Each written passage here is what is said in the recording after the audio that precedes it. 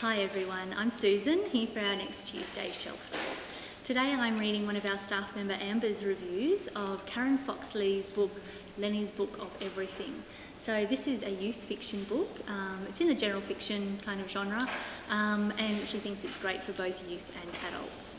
So it's written from the perspective of a child. It follows Lenore, or Lenny as she's known, and her family during a few years of her childhood. So the chapters and events coincide with them receiving their much anticipated weekly delivery of encyclopedia issues. Lenny and her brother Davey delve into the fascinating world of the things that they read about, escaping the reality of their own difficulties, including Davey's illness, Lenny's father's absence, and knowing little about the father's side of their family.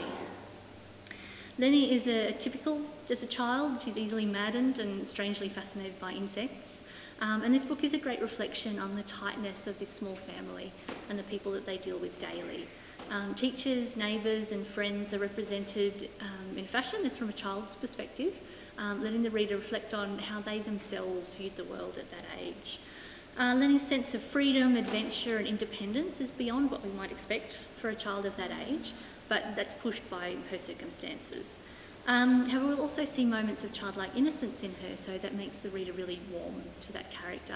And again, against the frequent episodes of spikiness that she presents as well. Lenny's mother, Cynthia, is a very hardworking woman who constantly worries and is very protective of her children. And so you just really need to simply wait for and enjoy the touching moments that burst through her hard exterior. So any fans of modern family fiction who enjoy strong child characters will enjoy this book.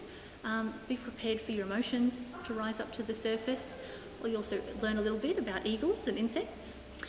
So that's Lenny's Book of Everything by Karen Foxlee. Thank you, and we'll see you again next time for our next Tuesday Shelf Talk. Bye.